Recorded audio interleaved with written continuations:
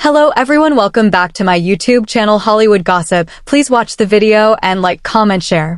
Thank you.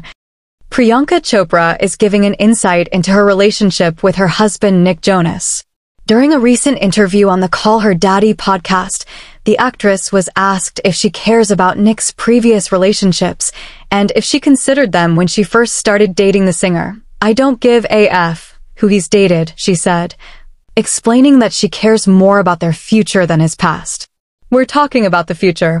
I always say this, I don't read my book backwards. I believe you go forward in your chapters."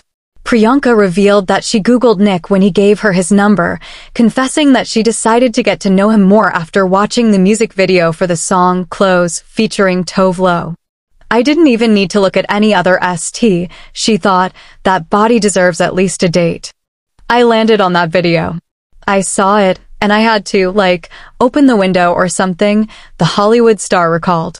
This is not the first time Priyanka opens up about her love life, revealing that she had to make some adjustments after realizing that she was a serial monogamist. "This is getting self-destructive at this point.